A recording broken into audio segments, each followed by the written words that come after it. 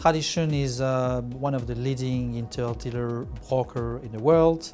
We have offices in 28 countries, in 5 continents. We're trading a lot of the asset class, most of the asset class on the C market, as we serve as intermediaries between buyers and sellers.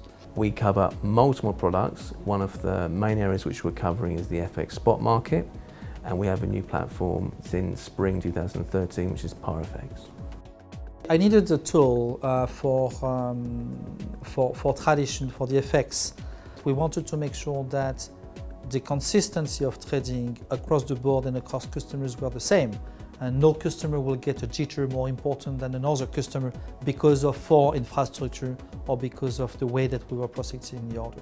We looked at a number of alternatives and we found Corvil.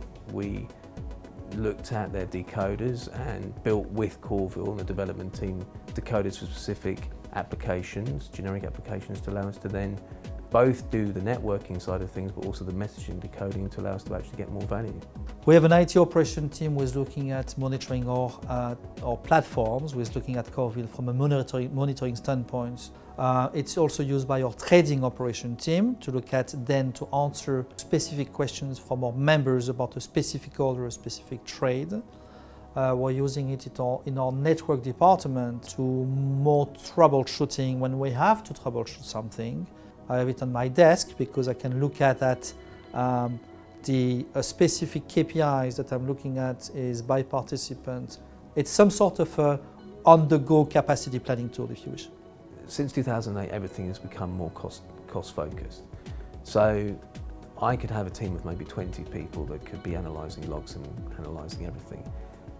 The Corvil units that we put at the engines consolidate and aggregate everything together. It therefore means we don't need X amount of resources, we just need a few. So the benefits are time, consistency, it centralises and it allows us to then commoditise. Yeah, we've invested in Corvil on a various number of ParFX points, and with Corvil we're capturing all of our orders and all of our trades.